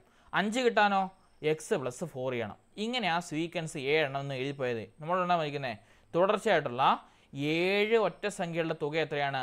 63 എന്ന് പറഞ്ഞിട്ടുണ്ട്. അപ്പോൾ അതിനെടുക്കണം 7 ഒറ്റ സംഖ്യകൾ എഴുതണം. അപ്പോൾ x plus x + 1 sorry x + 2 plus x + 4 plus x + 6 plus x + 8 plus x + 10 plus x + 12. ഇതെങ്ങനെയാണ് വന്നത്? ഡൗട്ടുണ്ടോ ആർക്കെങ്കിലും? ഇത്രയും വന്നത് എങ്ങനെയാണ്? x തൊട്ട് x + 12 വരെ വന്ന നമ്പർ എങ്ങനെയാണെന്ന് ഡൗട്ടുള്ള ആരും ഉണ്ടോ? അതായത് x എന്ന് പറഞ്ഞാൽ നമ്മുടെ ഒരു ഓഡ് നമ്പർ ആണെന്നിരിക്കട്ടെ. അടുത്ത ഓഡ് നമ്പർ കണ്ടുപിടിക്കാൻ എടുക്കണം 2 കൂട്ടണം എക്സിന് കൂട്ടത്തിൽ. അതിന് അടുത്ത ഓഡ് നമ്പർ കണ്ടുപിടിക്കാൻ എക്സിന് കൂട്ടത്തിൽ 4 കൂട്ടണം. അതിനടുത്ത് അതിൻ്റെ ഓഡ് നമ്പർ കണ്ടുപിടിക്കാൻ എക്സിന് കൂട്ടത്തിൽ 6 കൂട്ടണം. അങ്ങനെ 7 ഒറ്റ സംഖ്യയിൽ കൂട്ടണം അല്ലേ? അപ്പം നോക്കിയേ, 1 2 3 4 5 6 7 ഒറ്റ സംഖ്യകൾ കൂട്ടി. ഇനി ഇതിൻ്റെ തുക എത്ര വായിക്കുന്നത്? = 63. ഇനി എക്സിൻ്റെ വാല്യൂ എല്ലാം കൂട്ടി നോക്കണം. എത്ര എക്സ് ഉണ്ട് ഇവിടെ? 7x അല്ലേ? 7x പ്ലസ് ഈ നോർമൽ വാല്യൂ എല്ലാം കൂട്ടണം. 4 2 6 6 6 12 12 8 20 20 10 30 30 12 42. So 7x + 42 = 63. കണ്ടോ, ഇക്വേഷൻ ചെറുതായി. ഇനി എന്ത് ചെയ്യണം? നോർമലിനെ സെപ്പറേറ്റ് ചെയ്യണം. നമ്മുടെ ഈ പറഞ്ഞ വേരിയബിൾസ് ഉള്ളതിനെ ഒറ്റയ്ക്ക് ഇടണം. അപ്പോൾ 7x = എന്താണ്? 63. ഈ 42 പ്ലസ് ആണ്. പ്ലസ് ഈക്വൽസിന് അപ്പുറം ആരായിട്ട് മാറും? മൈനസ് ആയിട്ട് മാറും. So 63 minus 42. എത്രയാണ് 63 മൈനസ് 42 വേണ്ടത്? 3-ന് 2 പോയാൽ 1, 6-ന് 4 പോയാൽ 2. അപ്പോൾ നമുക്ക് കിട്ടി 7xൻ്റെ വില എത്രയാണ്? 21. സോ എക്സിൻ്റെ വില എത്രയാണ്? 21/7 അല്ലേ? എക്സ് എന്നുള്ളത് ഡിവിഷനാണ്. ഡിവിഷൻ ഈക്വൽസിന് അപ്പുറം ആരായിട്ട് മാറും? മൾട്ടിപ്ലിക്കേഷൻ ആണ്. മൾട്ടിപ്ലിക്കേഷൻ ഈക്വൽസിന് അപ്പുറം ഡിവിഷനായിട്ട് മാറും. സോ 21/7 എത്രയാണ്? 3 21 അല്ലേ? സോ ആൻസർ 3 ഉണ്ടോ? എക്സിൻ്റെ വില എത്രയാണ്? 3. അപ്പോൾ അതിൽ ഏറ്റവും ചെറിയ സംഖ്യ ചോദിച്ചു അല്ലേ? ഏറ്റവും ചെറിയ സംഖ്യ എത്രയാണ്? 3. Option A. കിട്ടിയോ? എളുപ്പമല്ലേ കണ്ടുപിടിക്കാൻ? വളരെ സിമ്പിളായിട്ട് കിട്ടുന്ന കാര്യങ്ങളേ ഉള്ളൂ. ഇനി അതിൽ ഏറ്റവും വലിയ സംഖ്യ ചോദിച്ചാൽ തന്നെ എടുക്കണം. വലിയ സംഖ്യ ചോദിച്ചിട്ട് തന്നെ എടുത്തേനെ. 3-ൻ്റെ കൂട്ടത്തിൽ തന്നെ കൂട്ടണം 12 കൂടി കൂട്ടണം അല്ലേ? അതായത് 15 അതിലെ വലിയ സംഖ്യ എന്ന് പറയുന്നത്. അപ്പോൾ നമ്മുടെ സീക്വൻസ് എങ്ങനെയാണ്? 3 5 7 9, 12, 15. നോക്കിയേ, ഇത്രയും സംഖ്യകളുടെ തുകയാണ് എത്രയെന്ന് പറഞ്ഞത്? നമ്മുടെ 63 എന്ന് പറഞ്ഞത് കേട്ടോ. ശരിയല്ലേ? അല്ല, 3, 6, 3, 5, 7, 9, 11, 13, 15 കേട്ടോ. ഒറ്റ സംഖ്യകളല്ലേ. അപ്പോൾ ഇത്രയും സംഖ്യകളുടെ തുകയാണ് എന്തെന്ന് പറഞ്ഞത്? 63 എന്ന് പറഞ്ഞത്. കിട്ടിയോ? അപ്പോൾ ഇതുപോലുള്ള കണക്കുകൾ ചെയ്ത് പഠിക്കണം. ഇതിനു മുമ്പുള്ള ക്വസ്റ്റ്യൻ പേപ്പറിൽ ഇതുപോലുള്ള കണക്കുകൾ വന്നിട്ടുണ്ട്. വളരെ ഇമ്പോർട്ടൻ്റ് ആണ്. ഒറ്റ സംഖ്യകളും അതുപോലെ ഇരട്ട സംഖ്യകളും അതുപോലെ തന്നെ നമ്മുടെ തുടർച്ചയായിട്ടുള്ള സംഖ്യകളും ഒക്കെ ചോദിക്കും. അപ്പോൾ ഈ ഇക്വേഷൻസ് ഒന്നും മറന്നുപോലെ എങ്ങനെ നമ്മൾ ചെയ്തതിൻ്റെ ഒരു മെത്തേഡ് നിങ്ങൾ ഓർത്തിരുന്നാൽ മതി. ആ മെത്തേഡുമായിട്ട് നിങ്ങൾ ഫോളോ അപ്പ് ചെയ്ത് പോവുക എന്നുള്ളൂ കേട്ടോ. കിട്ടിയോ? ഐഡിയ കിട്ടിയോ? ഡൗട്ടുള്ളവരുണ്ടോ? ഉണ്ടെങ്കിൽ ചോദിച്ചേ. ഈ ക്വസ്റ്റ്യൻ എല്ലാം ഇമ്പോർട്ടൻ്റ് ആണ് ഈ ക്വസ്റ്റ്യനകത്തുള്ള. ഓക്കെ, ഡൗട്ടുള്ള ആരും ഉണ്ടോ? ഉണ്ടെങ്കിൽ ചോദിച്ചു, പറഞ്ഞു തരാം കേട്ടോ, പേടിക്കണ്ട. ഓക്കെ, അടുത്ത ക്വസ്റ്റ്യൻ. 9ൻ്റെ ആദ്യത്തെ 7 ഗുണിതങ്ങളുടെ തുക എത്ര? 9ൻ്റെ ആദ്യത്തെ 7 ഗുണിതങ്ങളുടെ തുക എത്ര? എങ്ങനെ കണ്ടുപിടിക്കും? മുമ്പ് നമ്മൾ കണ്ടുപിടിച്ചാലേ തുക കണ്ടുപിടിക്കാനുള്ള ഇക്വേഷൻ കണ്ടോ, വീണ്ടും വന്ന് കണ്ടോ. തുകയുടെ ഇക്വേഷനാണ് Sn = n/2 × x1 + xn അല്ലേ. അപ്പോൾ നോക്കിയേ, 9ൻ്റെ ആദ്യത്തെ 7 ഗുണിതങ്ങൾ. അപ്പോൾ ആദ്യത്തെ നമ്പർ ആരാണ്? 7 എണ്ണം മതി അല്ലേ. അപ്പോൾ എന്നിൻ്റെ വാല്യൂ 7/2 × x1 എത്രയാണ്? 9 ആണ്. സോ 9 + 7 × 9 എത്രയാണ്? 7, 9, 9, 7, 63 ചെയ്താൽ മതി. ഉത്തരവായി. നോക്കിയേ, 7/2 × 9 + 63 എത്ര കിട്ടും നമുക്ക്? 63, 7, 70, 2, 72 അല്ലേ. ശരിയല്ലേ? ഇനി 72നെ 2നെ വെട്ടിക്കളയാം. 7 × 72ൻ്റെ പാതി എത്രയാണ്? 36. സോ 7 × 36, 36 × 7 ചെയ്യണം. 6, 7, 42, 2 ഇഷ്ടം 4, 3, 71, 4, 25. ഉത്തരം കിട്ടി 252. കണ്ടോ? ആ ഇക്വേഷൻ എന്നുള്ള മൂന്നാമത്തെ ക്വസ്റ്റ്യൻ വന്ന കണ്ടോ? ഇക്വേഷൻ ഇമ്പോർട്ടൻ്റ് ആണെന്ന് പറഞ്ഞപ്പോൾ മനസ്സിലാക്കിയോ?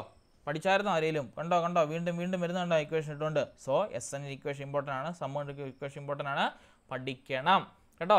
സമ്മ് കണ്ടുപിടിക്കാനും നമ്പർ കണ്ടുപിടിക്കാനും ഒക്കെ ഉള്ള ഇക്വേഷൻ ഇമ്പോർട്ടൻ്റ് ആണ്. പഠിക്കണം, പഠിക്കാതെ പോകരുത്. കണ്ടോ, ഇവിടെ ഒരു കൊച്ചി ചെയ്തിട്ടുണ്ട്. എല്ലാ നമ്പറും എടുത്തിട്ട് കൂട്ടും. കണ്ടോ, 9, 18 നമ്മൾ എങ്ങനെ ചെയ്യാൻ പോകുന്നത് അല്ലേ. പഠിക്കാത്തവരാണെങ്കിൽ നോക്കി, 9 കൂട്ടും, 18 കൂട്ടും, 27 കൂട്ടും, 36 കൂട്ടും, 45 കൂട്ടും, 54 കൂട്ടും, 63 കൂട്ടും. എല്ലാവരും കൂട്ടി സമയം പോവും, പരീക്ഷയ്ക്ക് തോറ്റും പോവും.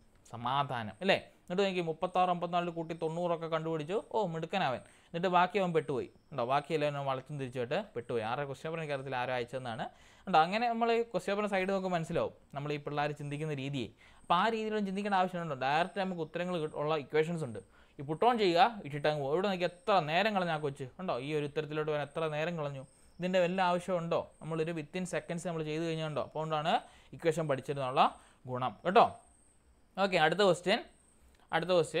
ഒരു മോട്ടോർ സൈക്കിൾ 20 മീറ്റർ സഞ്ചരിക്കുന്ന സമയം കൊണ്ട് ഒരു cycle 14 metre സഞ്ചരിക്കുമെങ്കിൽ motor cycle 1.5 kilometre സഞ്ചരിക്കുമ്പോൾ സൈക്കിൾ എത്ര ദൂരം സഞ്ചരിച്ചിട്ടുണ്ടാവും? ഒന്ന് ആലോചിച്ച് നോക്കി. എങ്ങനെ കണ്ടുപിടിക്കും? നിങ്ങൾ ഇക്വേഷനോ കാര്യങ്ങളോ ഒന്നും ഇടണ്ട. സാധാരണ ഒരു കോമൺ മാനെ പോലും ചിന്തിച്ച് നോക്കി. ഈ ക്വസ്റ്റ്യൻ നിങ്ങൾ എങ്ങനെ സോൾവ് ചെയ്യും? ഒരു സൈക്കിളുണ്ട്, അല്ലെങ്കിൽ ഒരു മോട്ടോർ സൈക്കിളുണ്ട്, ഒരു ബൈക്കുണ്ട്. ആ ബൈക്ക് 20 മീറ്റർ സഞ്ചരിക്കുന്ന സമയം കൊണ്ട് ഒരു സൈക്കിള് എത്ര മീറ്റർ സഞ്ചരിക്കത്തുള്ളൂ? 14 മീറ്റർ സഞ്ചരിക്കത്തുള്ളൂ. അങ്ങനെയാണെങ്കിൽ മോട്ടോർ സൈക്കിൾ 1.5 കിലോമീറ്റർ, അതായത് 1500 മീറ്റർ പോയാൽ സൈക്കിൾ എത്ര മീറ്റർ സഞ്ചരിക്കും? കാരണം ഇവിടെയുള്ള എല്ലാം മീറ്റർ അല്ലേ. സോ ഈ പറഞ്ഞ 1.5നെ നമ്മൾ മീറ്ററിലോട്ട് മാറ്റുക. എന്താണ് 1.5 കിലോമീറ്റർ എന്ന് വെച്ചാൽ 1500 മീറ്റർ. അപ്പോൾ നമ്മുടെ മോട്ടോർ സൈക്കിൾ 1500 മീറ്റർ സഞ്ചരിക്കുമ്പോൾ സൈക്കിൾ എത്ര മീറ്റർ സഞ്ചരിച്ചിട്ടുണ്ടാവും? എങ്ങനെ കണ്ടുപിടിക്കും? 1 മിനിറ്റ് സമയം തരാം. ഒന്ന് ആലോചിച്ച് നോക്കി. എങ്ങനെ നിങ്ങൾ കണ്ടുപിടിക്കും? സാധാരണ ഒരു മനുഷ്യൻ പോലെ ചിന്തിച്ചാൽ കേട്ടോ. ഇക്വേഷനോ കാര്യങ്ങളൊന്നും വേണ്ട. ഈ പരീക്ഷയുടെ എല്ലാം ഗുണം ഇക്വേഷൻ ഇടേണ്ട ആവശ്യമില്ല. മിക്കതും കോമൺ സെൻസ് ഉണ്ടെങ്കിൽ നമ്മൾ ഈ ക്വസ്റ്റ്യൻസൊക്കെ നമുക്ക് ഈസി ആയിട്ട് ചെയ്യാൻ പറ്റും. ഒരു മോട്ടോർ സൈക്കിളുണ്ട്, അത് 20 മീറ്റർ കൊണ്ട് സഞ്ചരിക്കുന്ന ദൂരം എന്താണ്? നമ്മുടെ സൈക്കിള് 14 മീറ്റർ സഞ്ചരിക്കത്തുള്ളൂ. അങ്ങനെയാണെങ്കിൽ മോട്ടോർ സൈക്കിള് 1.5 കിലോമീറ്റർ അല്ലെങ്കിൽ 1500 മീറ്റർ സഞ്ചരിച്ചാൽ സൈക്കിള് എത്ര മീറ്റർ ദൂരം സഞ്ചരിക്കും? 41 42 വരെ തിങ്ക് ചെയ്തു കേട്ടോ. 9:41 9:42 വരെ തിങ്ക് ചെയ്തു. എന്നിട്ട് ഐഡിയ കൃത്യമായിട്ട് പറയുന്ന ആൾക്ക് ഞാൻ ക്ലാപ്പ് ചെയ്യിക്കാം കേട്ടോ. മുട്ടായി ഒന്നും തരാൻ അവസരമില്ല, ഓൺലൈനിലല്ലേ. യെസ്, കിട്ടിയോ ആർക്കെങ്കിലും?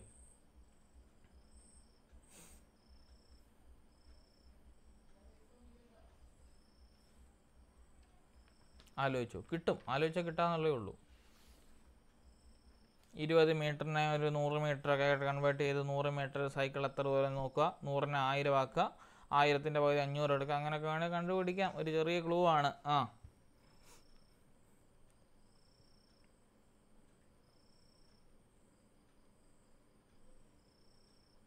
എന്നിട്ടും കിട്ടിയില്ല ആർക്കും. ആർക്കെങ്കിലും എന്തേലും കത്തിയോ? കത്തിയില്ലല്ലേ? അന്ന് ഞാൻ പറഞ്ഞുതരാം. നോക്കി, നമ്മുടെ മോട്ടോർ സൈക്കിൾ നോക്കി, ഇത് മോട്ടോർ സൈക്കിൾ കേട്ടോ, മോട്ടോർ സൈക്കിൾ. ഞാൻ എളുപ്പമാർഗ്ഗമാണ് പറഞ്ഞത് കേട്ടോ. ഇത്രയും മെത്തേഡ് നിങ്ങൾ ഓർത്തിരുന്നാൽ മതി. അടുത്ത എന്താണ്? സൈക്കിൾ അല്ലേ? Motor cycle. ഇനി ഇവിടെ നോക്കിയിരുന്നു, നിങ്ങൾക്ക് ചിന്തിക്കാനുള്ള നിങ്ങളുടെ അവസരം കഴിഞ്ഞു, ഇനി എൻ്റെ അവസരമാണ്, ഇനി ഞാൻ കിടന്ന് വിളയാടട്ടെ. നോക്കി, മോട്ടോർ സൈക്കിള് 20 മീറ്റർ ദൂരെ സഞ്ചരിക്കുമ്പോൾ സൈക്കിൾ എത്രയേ സഞ്ചരിക്കത്തുള്ളൂ? 14 മീറ്ററേ സഞ്ചരിക്കത്തുള്ളൂ. അങ്ങനെയാണെങ്കിൽ ഞാൻ 2-3 ക്വസ്റ്റ്യൻ നിങ്ങളോട് ചോദിക്കാം. മോട്ടോർ സൈക്കിൾ 40 മീറ്റർ സഞ്ചരിക്കുമ്പോൾ സൈക്കിൾ എത്ര മീറ്റർ സഞ്ചരിക്കും? ഉത്തരം പറ. 28. ഡൗട്ടില്ലല്ലോ, 28. അങ്ങനെയാണെങ്കിൽ മോട്ടോർ സൈക്കിൾ 60 മീറ്റർ സഞ്ചരിക്കുമ്പോൾ നമ്മുടെ സൈക്കിൾ എത്ര മീറ്റർ സഞ്ചരിക്കും? എത്ര മീറ്റർ സഞ്ചരിക്കും? എത്രയാണ്? 28ഉം 14 കൂട്ടുക. 28 2 32 32 മൊത്തം 42 മീറ്റർ. സംശയമില്ലല്ലോ. അങ്ങനെയാണെങ്കിൽ മോട്ടോർ സൈക്കിൾ 100 മീറ്റർ സഞ്ചരിക്കുമ്പോൾ സൈക്കിൾ എത്ര മീറ്റർ സഞ്ചരിക്കും? 70. ഡൗട്ടില്ലല്ലോ. അങ്ങനെയാണെങ്കിൽ മോട്ടോർ സൈക്കിൾ 1000 മീറ്റർ സഞ്ചരിക്കുമ്പോൾ സൈക്കിൾ എത്ര മീറ്റർ സഞ്ചരിക്കും? 70ൻ്റെ കൂടെ ഒരു 0 ഇട്ടാൽ പോരെ? എത്രയാവും? 700 മീറ്റർ അല്ലേ? ഇനി എന്താണ്? 1500 മീറ്റർ ആവുക. അതിൽ 1000 മീറ്റർ സഞ്ചരിച്ച് നമുക്ക് കിട്ടി, 700 മീറ്ററാണ് കിട്ടി. ഇനി 500 കൂട്ടിയാൽ പോരെ? അങ്ങനെയാണെങ്കിൽ 500 മീറ്റർ സഞ്ചരിക്കുമ്പോൾ ഈ മോട്ടോർ സൈക്കിളിൻ്റെ 700ൻ്റെ പകുതി എത്രയാ? 700ൻ്റെ പകുതി എത്രയാ? പറ. 350 അല്ലേ? 350 മീറ്റർ സഞ്ചരിക്കും. ഇനി എന്താ എടുക്കണം? 1000ന് 700 മീറ്റർ സഞ്ചരിച്ചു സൈക്കിള്, 500ന് 350 മീറ്റർ സഞ്ചരിച്ചു. സോ 700 350 കൂട്ടുക. 0 5 10. 1050 മീറ്ററേ നമ്മുടെ സൈക്കിൾ സഞ്ചരിക്കത്തുള്ളൂ. കണ്ടുപിടിച്ച രീതി മനസ്സിലായോ? എന്ത് എളുപ്പമാണ് കണ്ടോ. 100ലേക്ക് കൺവേർട്ട് ചെയ്യാനുള്ളൊരു മെത്തേഡ് ഇത്. മനസ്സിലായോ? അതായത് കൺവേർഷൻ 100ലേക്ക് കൺവേർട്ട് ചെയ്ത് ചെയ്യാമോ അതറിയാമോ എന്നറിയാവുന്ന, അതുപോലെ തന്നെ യൂണിറ്റ് 1.5 കിലോമീറ്റർ വെച്ചാൽ 1500 മീറ്റർ ആണെന്ന് അറിയാമോ എന്നൊരു ക്വസ്റ്റ്യൻ ആണിത്. ചെയ്ത രീതി മനസ്സിലായോ? മനസ്സിലായോ? ഡൗട്ടുണ്ടോ ഇനിയും? കത്തിയോ ആർക്കും? എല്ലാവർക്കും ഒന്നുകൂടി പറഞ്ഞുതരാം. നോക്കിയേ, തന്നിരിക്കുന്ന ക്വസ്റ്റ്യൻ പ്രകാരം 20 മീറ്റർ ദൂരം നമ്മുടെ സൈക്കിൾ സഞ്ചരിക്കുമ്പോൾ, അല്ല മോട്ടോർ സൈക്കിൾ സഞ്ചരിക്കുമ്പോൾ സൈക്കിൾ ആകെ 14 മീറ്റർ സഞ്ചരിക്കത്തുള്ളൂ. അങ്ങനെയാണെങ്കിൽ മോട്ടോർ സൈക്കിൾ 40 മീറ്റർ ദൂരം പോയാൽ സൈക്കിൾ 28 മീറ്റർ ആവും. മോട്ടോർ സൈക്കിൾ 60 മീറ്റർ പോയാൽ നമ്മുടെ സൈക്കിൾ 42 മീറ്റർ ആവും. അപ്പം മോട്ടോർ സൈക്കിൾ 100 മീറ്റർ ആയിരിക്കെ സൈക്കിൾ എത്ര കിലോമീറ്റർ പോകും? 14 × 5 ചെയ്താൽ മതി അല്ലേ? എത്രയാണ്? 70 മീറ്റർ ദൂരം പോകും. അപ്പം 100ൻ്റെ കൂടെ നമ്മളൊരു 0 ഇട്ടു. 1000 മീറ്റർ മോട്ടോർ സൈക്കിൾ പോകുമ്പം എത്രയാണ്? നമ്മുടെ സൈക്കിൾ എത്ര പോകും? 70ൻ്റെ 0 ഇട്ടാൽ 700 മീറ്റർ പോകും. അപ്പം നമുക്ക് പോകേണ്ടത് എത്രയാണ്? 1.5 കിലോമീറ്റർ അല്ലെങ്കിൽ 1500 മീറ്റർ ആവേണ്ടത്. അതിൽ 1000 മീറ്റർ നമ്മൾ ഓൾറെഡി പോയി, 700 മീറ്റർ ആയി അല്ലേ? ഇനി 500 മീറ്റർ കൂടി പോകണം അല്ലേ? അപ്പോൾ 1000 മീറ്റർ പോകാനായിട്ട് 700 എടുത്തു. അപ്പോൾ 700ൻ്റെ പാതി എത്രയാണ്? 350. അപ്പം 1000 500 1500 മീറ്റർ നമ്മുടെ മോട്ടോർ സൈക്കിൾ സഞ്ചരിക്കുമ്പോൾ 700 350 1050 മീറ്ററേ എന്ത് സഞ്ചരിക്കത്തുള്ളൂ? നമ്മുടെ സൈക്കിള് സഞ്ചരിക്കത്തുള്ളൂ. 450 മീറ്റർ അത് പുറകിലാണ് സൈക്കിൾ ഓടുന്നത്. മനസ്സിലായോ പറഞ്ഞത്? മനസ്സിലായോ പറഞ്ഞത്? ഐഡിയ കിട്ടിയോ? കിട്ടിയോ? ഓക്കെ, മിടുക്കരാ കേട്ടോ. ഓക്കെ, അടുത്ത ക്വസ്റ്റ്യൻ നോക്കിയേ. ശാസ്ത്രത്തിലേക്കുള്ള കവാടവും താക്കോലും ഗണിതമാണ്. ഇത് പ്രസ്താവിച്ചത് ആരാണ്? ആരാണെന്നറിയാവോ? വേറെ ആരുമല്ല, ഒന്നാമത് കിടക്കുന്ന റോജർ ബേക്കൺ ആണ് ശാസ്ത്രത്തിലേക്കുള്ള കവാടവും താക്കോലും ഗണിതമാണെന്ന് പ്രസ്താവിച്ചത് കേട്ടോ. എന്താണ് ഇവിടെ കാണിക്കാം കേട്ടോ, ഇവിടെ ഞാൻ എടുത്തിട്ടുണ്ട്. ശാസ്ത്രത്തിലേക്കുള്ള കവാടവും താക്കോലും എന്താണെന്ന് പറഞ്ഞത്? നമ്മുടെ ഗണിതമാണെന്ന് പറഞ്ഞത് റോജർ ബേക്കർ ആണ് കേട്ടോ. ഉണ്ടോ? കിടക്കുന്നുണ്ടോ? Mathematics is the gate way and key to all sciences എന്ന് പറഞ്ഞാൽ ആരാണ്? നമ്മുടെ റോജർ ബേക്കൺ ആണ് ഈ ഒരു തിയറി പറഞ്ഞത്, അല്ലെങ്കിൽ ഈ ഒരു ഡെഫിനിഷൻ പറഞ്ഞത്. ഇതാണ് അദ്ദേഹം കേട്ടോ. കേട്ടോ, എന്താണ് നമ്മുടെ മാത്തമാറ്റിക്സ് എന്ന് പറഞ്ഞാൽ, ഗണിതം എന്ന് പറഞ്ഞാൽ ശാസ്ത്രത്തിലേക്കുള്ള ഒരു എന്താണ് ഗേറ്റും താക്കോലുമാണെന്ന് പറഞ്ഞത് റോജർ ബേക്കൺ ആണ്. 2-3 ഡെഫിനിഷൻ കൂടി തരാം. 2-3 ആൾക്കാർ പറഞ്ഞേ. നോക്കിയേ, ഡെസ്കാർത്തെ പറഞ്ഞ് അല്ലെങ്കിൽ ഡെക്കാർത്തെ പറഞ്ഞ എന്താണ്? Mathematics is the science order and measure. എന്താണ്? Mathematics is the science order and measure എന്നാണ് നമ്മുടെ ഡെക്കാർത്തെ പറഞ്ഞത് കേട്ടോ മാത്സിനെ പറ്റി. നമ്മുടെ മലയാളത്തിൽ ഒരു നടൻ മാത്സിനെ പറ്റി പറഞ്ഞായിരുന്നു, അതൊന്ന് പറഞ്ഞേ, എന്നതായിരുന്നു? ഓർക്കുന്നില്ലേ? അതാരാ പറഞ്ഞത്? തിലകൻ കേട്ടോ. ഓക്കെ, നമ്മളിപ്പോഴും ഡയലോഗ് അടിക്കുന്നില്ലേ മാത്സ് പഠിക്കാതിരിക്കുമ്പോൾ, ആ ഒരു സംഭവം തന്നെ, അങ്ങനെ ഒരു ഇത് പറയുന്നുള്ളൂ കേട്ടോ. ഇനി 2-3 ഡെഫിനിഷൻ എടുത്ത് തരാം. ഇനി അടുത്ത വട്ടം ഇതാ ചോദിച്ചതെങ്കിലോ നോക്കിയേ. Mathematics is science which use easy words of hard ideas. കണ്ടോ, അതായത് എന്താണ്, കട്ടിയുള്ള ആശയങ്ങളെ വളരെ എളുപ്പമാക്കി തരാനായിട്ടുള്ള വേർഡ്സ് നമ്മുടെ ആർക്കുണ്ട്? മാത്തമാറ്റിക്സിനുണ്ട്. ശരിയല്ലേ? വലിയൊരു സെൻറ്റൻസ് നമ്മൾ എന്ത് ചെയ്യും? എക്സിറ്റ് അവനെ അങ്ങ് ചെറുതാക്കി കൊണ്ടുവരും അല്ലേ? അപ്പം എന്താണ്, mathematics is the science with uses easy words four hard ideas. പറഞ്ഞത് എഡ്വേർഡ് ക്രിസ്റ്റൻ ആണ് കേട്ടോ. എഡ്വേർഡ് ക്രിസ്റ്റൻ ആണത് പറഞ്ഞത്. അടുത്തത് ഒരു 5-8 പേരെ മെയിൻ ആൾക്കാർ എഴുതുന്നത് കേട്ടോ. അടുത്തത് നമ്മുടെ ഗലീലിയോ ഗലീലിയാണ്. എന്താണ് പറഞ്ഞത്? Mathematics is the language with which God has written the universe. ദൈവം പ്രപഞ്ചത്തെ പറ്റി എഴുതിയത് തന്നെ എന്തിലാണ്? മാത്സ് എന്ന് പറഞ്ഞ ലാംഗ്വേജിലാണ് കേട്ടോ. Mathematics language with which God has written the universe എന്ന് പറഞ്ഞ ആരാണ്? നമ്മുടെ ഗലീലിയോ ഗലീലിയാണ് കേട്ടോ. ഗലീലിയോ ഗലീലി പറഞ്ഞ വേർഡ്സ് ആണത്. അടുത്ത കോട്ട് ഇതാണ്, mathematics is the queen of sciences അല്ലേ? നമ്മുടെ ശാസ്ത്രത്തിൻ്റെ റാണിയാണ് ഗണിതം എന്ന് പറഞ്ഞ ആരാ? നമ്മുടെ കാൾ ഫ്രെഡറിക് ഗോസ് കേട്ടോ. ഗോസ് നിയമമൊക്കെ നമ്മളിനി പഠിക്കും, നമ്മുടെ സയൻസിനകത്തുള്ളതാണ്. അതിലെ കാൾ ഫ്രെഡറിക് ഗോസ് ആണ് എന്ത് പറഞ്ഞത്? Mathematics the queen of science. ഞാൻ ഈ ഗോസിനെ ഞാൻ ഓർക്കാൻ പറയും കേട്ടോ. ഈ സയൻസിനകത്ത് ഞാൻ ചോദിക്കും, ഗോസ് നിയമത്തിനകത്ത് ഈ ഗോസിനെ എവിടെയെങ്കിലും കേട്ടു കഴിഞ്ഞപ്പോൾ അപ്പോൾ കൈമലത്തിൽ കാണിക്കല്. എന്താണ്, നമ്മുടെ ഗോസ് തന്നെയാണ് ഈ ഗോസ് നിയമം കൊണ്ടത് കേട്ടോ. അദ്ദേഹമാണ് പറഞ്ഞത് ഗണിതമാണ് എന്താണ് നമ്മുടെ ശാസ്ത്രത്തിൻ്റെ റാണി എന്ന് പറഞ്ഞത്. Mathematics the queen of sciences അത് പറഞ്ഞത് കാൾ ഫ്രെഡറിക് ഗോസ് ആണ് കേട്ടോ. ഓക്കെ, അപ്പോൾ ഇത്രയും കാര്യങ്ങൾ ഓർത്തിരിക്കുക. ഇവിടെ പറഞ്ഞ ആരാണ്? നമ്മുടെ റോജൻ ബേക്കറാണ് പറഞ്ഞത്. എന്താണ് നമ്മുടെ ഇതിലേക്കുള്ള ശാസ്ത്രത്തിലേക്കുള്ള കവാടവും താക്കോലും എന്താണെന്ന് പറഞ്ഞു? ഗണിതമാണെന്ന് പറഞ്ഞത് റോജർ ബേക്കറാണ് കേട്ടോ. ബേക്കറാണ്. ആ വാക്കൊന്ന് ഓർത്തിരിക്കണം കേട്ടോ. വേണമെങ്കിൽ നമ്മുടെ ഈ ഗണിതമൂലയൊക്കെ സ്കൂളിൽ ഉണ്ടാക്കത്തില്ലേ? അങ്ങനെ ഒരു സംഭവം ഉണ്ടെന്നറിയാമോ? സ്കൂളിലൊക്കെ ക്ലാസ് റൂം ഉണ്ട്. ആ ക്ലാസ് റൂമിൻ്റെ അകത്ത് ഒരു ഗണിതമൂല കൊണ്ടുവെക്കും നമ്മൾ, പിള്ളേർക്ക് പഠിക്കാനായിട്ടുള്ള. ആ ഗണിതമൂലയിലൊക്കെ വേണമെങ്കിൽ ഇങ്ങനെയുള്ള വാക്കുകൾ കൊണ്ട് ഒട്ടിച്ച് വെക്കാം കേട്ടോ. അങ്ങനെ ഒട്ടിച്ച് വെക്കുമ്പോൾ പിള്ളേർ ചുമ്മാ ഇരുന്ന് വായിച്ചു നോക്കുക, മനസ്സിലാവും മാത്സ് പഠിച്ചാലേ എനിക്ക് സയൻസ് പഠിക്കാൻ പറ്റത്തുള്ളൂ, സയൻസ് പഠിക്കണമെങ്കിൽ മാത്സ് പഠിക്കണം എന്നൊരു ഐഡിയ പിള്ളേരുടെ മനസ്സിലൂടെ കയറി വന്നാൽ ഭാഗ്യം. ഒരു കൊച്ചിനെ കിട്ടിയാൽ മതി കേട്ടോ. ആ കൊച്ചിന് എന്താണ് നമുക്ക് മനസ്സിലാക്കാൻ പറ്റും കേട്ടോ. ഓക്കെ, അടുത്തത് താഴെ കൊടുത്തിരിക്കുന്നതിൽ ഗണിത പഠനത്തിന് ഉപയോഗിക്കാത്ത സോഫ്റ്റ്വെയർ ഏതാണ്? സുഡോക്കു ഉപയോഗിക്കുന്നതല്ലേ, നമുക്കറിയാമെന്നല്ലേ സുഡോക്കു നമ്മൾ കളിക്കുന്നതല്ലേ, അപ്പോൾ അത് ഉപയോഗിക്കുന്ന. അടുത്തത് പൈസോ ഗെയിം. പൈസോ ഗെയിം എന്ന് വെച്ചാൽ നമ്മുടെ ഉബുണ്ടുവിൻ്റെ അകത്തുള്ളൊരു ഗെയിമാണ്. കുട്ടികളെ ഈ പറഞ്ഞ ഫ്രാക്ഷനും അതുപോലെ തന്നെയുള്ള എണ്ണൽ സംഖ്യകളൊക്കെ പഠിപ്പിക്കുന്ന ഒരു ഇതാണ് നമ്മുടെ ഈ പറഞ്ഞ പൈസ ഗെയിം എന്ന് പറഞ്ഞാൽ കേട്ടോ. അടുത്തത് ജൈപ്ലേറ്റ്സ് അല്ലെങ്കിൽ ജിപ്ലേറ്റ്സ് എന്ന് പറഞ്ഞാൽ എന്താണ്? അതൊരു മെറ്റൽ കേട്ടോ. ഞാൻ നെറ്റ് നോക്കിയപ്പോൾ അങ്ങനെ ഒരു സംഭവം ഞാൻ കേട്ടില്ല. ലാറ്റക്സ് ഞാൻ വർക്ക് ചെയ്തിട്ടുണ്ട്. ലാറ്റക്സ് എന്ന് പറഞ്ഞാൽ നമ്മുടെ ഈ പ്രോഗ്രാംഡാണ്. നമ്മൾ ഈ ഡിഗ്രി ലെവലൊക്കെ നമ്മൾ ചെയ്യുമ്പോൾ വേണമെങ്കിൽ എടുത്ത് കാണിച്ചു തരാം. ലാറ്റക്സ് എന്ന് പറഞ്ഞാൽ നമ്മൾ ഈ പ്രോഗ്രാംസ് നമ്മൾ ക്രിയേറ്റ് ചെയ്തുകൊണ്ട് നമ്മുടെ എന്ത് ചെയ്യുന്നതാണ്? എന്താണ് ലാറ്റക്സ് കേട്ടോ, LATX ലാറ്റക്സ് ആപ്ലിക്കേഷൻ. നമ്മുടെ ഈ +1 +2 ഒക്കെ നമ്മൾ ചെയ്യുമ്പോൾ വേണമെങ്കിൽ നമുക്ക് ഈ ലാറ്റക്സ് വെച്ചുകൊണ്ട് നമുക്ക് ചെയ്യാനായിട്ട് സാധിക്കും. ഈ ഗണിതമൊക്കെ നമുക്ക് വേണമെങ്കിൽ ഇക്വേഷൻ വെച്ച് നമുക്ക് ചെയ്യാനായിട്ട് സാധിക്കും. അതായത് ഇങ്ങനെ നമുക്ക് കണ്ടോ ഓരോ ഗ്രാഫും കാര്യങ്ങളെല്ലാം നമുക്ക് പ്ലോട്ട് ചെയ്യാൻ പറ്റുന്നതാണ് ഈ പറഞ്ഞ ലാറ്റക്സ് പ്രോഗ്രാം എന്ന് പറഞ്ഞാൽ. നമ്മുടെ ഡിഗ്രി ലെവലിലൊക്കെ നമുക്ക് ഈ പറഞ്ഞ ഗ്രാഫ് കാര്യങ്ങളെല്ലാം വരയ്ക്കേണ്ട ഈ ലാറ്റക്സ് സോഫ്റ്റ്വെയർ നമ്മൾ യൂസ്. അതിൻ്റെ പ്രോഗ്രാം നമ്മൾ അടിച്ച് കയറ്റും കേട്ടോ. പ്രോഗ്രാം അടിച്ച് കയറ്റിയതിന് ശേഷം അതിൻ്റെ നമുക്ക് എന്താണ് നമ്മുടെ ഔട്ട്പുട്ട് നമുക്കൊരു വേറൊരു സ്ക്രീനിൽ വരുന്ന പരിപാടിയാണ് ഇപ്പോൾ ലാറ്റക്സ്. അത് നമ്മുടെ ഗണിത പഠനത്തിന് വേണ്ടി ഉപയോഗിക്കുന്നത് കേട്ടോ. നമ്മൾ ഈ ഡിഗ്രിയൊക്കെ കഴിയുമ്പോൾ PG ഒക്കെ എടുക്കാൻ നേരം ഈ ഡെസർട്ടേഷനും പ്രൊജക്റ്റും ഒക്കെ വരും.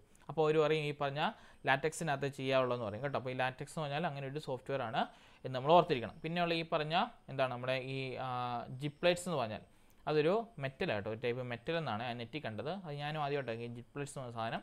അതെന്താണ് ഒരു മെറ്റലാണ് കേട്ടോ. നോക്കിയപ്പോൾ ഒരു മെറ്റലായിട്ടാണ് കണ്ടത്, വേറെ ആപ്ലിക്കേഷനായിട്ടൊന്നും കണ്ടില്ല കേട്ടോ. ജിപ്ലേറ്റ്സ് ആപ്ലിക്കേഷൻ എന്ന് പറഞ്ഞാൽ അവിടെ കാണിക്കുന്നത് മെറ്റലാട്ടോ, ഒരു ടൈപ്പ് മെറ്റലാണ്. ഇങ്ങനത്തെ നമ്മൾ ഈ തറയിലൊക്കെ വെക്കുന്ന ടൈപ്പ് ഒരു മെറ്റലാണ് ഈ പറഞ്ഞ ജിപ്ലേറ്റ്സ് എന്ന് പറഞ്ഞാൽ ഉള്ള സാധനം കേട്ടോ. ഈ ഇതിനു വേണ്ടി യൂസ് ചെയ്യുന്നതാണ് ഓർത്തത്. അപ്പോൾ അതല്ല നമ്മുടെ മാത്തമാറ്റിക്സിനായിട്ട് ഉപയോഗിക്കുന്ന സാധനമല്ലെന്ന് ഓർത്തിരിക്കണം. ബാക്കിയെല്ലാം നമ്മൾ ഗണിതത്തിന് വേണ്ടി യൂസ് ചെയ്യുന്ന സാധനമാണെന്ന് ഓർത്തിരിക്കണം കേട്ടോ. ഓക്കെ, കിട്ടിയോ? ഇവിടെ ആൻസർ വരേണ്ടത് ജിപ്ലൈറ്റ്സ് ആണ് കേട്ടോ. ഓക്കെ, അപ്പോൾ ഇത്രയും ഞാൻ ചെയ്യിക്കുന്നുള്ളൂ.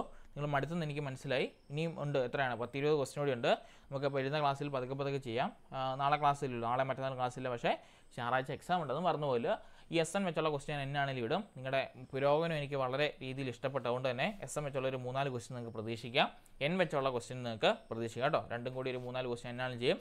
ഇതിൻ്റെ ബാക്കി താഴെയുള്ള കണക്ക് അടുത്ത ക്ലാസ് വരുമ്പം ചെയ്തുകൊണ്ടേ വരാവുള്ളൂ. ഇന്നെല്ലാം മിണ്ടാതിരിക്കുമായിരുന്നു കേട്ടോ. ഒറ്റയൊരെണ്ണം അനങ്ങിയില്ല, എല്ലാം മിണ്ടാതിരിക്കുമായിരുന്നു. ആ പരിപാടി ഞാൻ എൻകറേജ് ചെയ്യുന്നില്ല കേട്ടോ.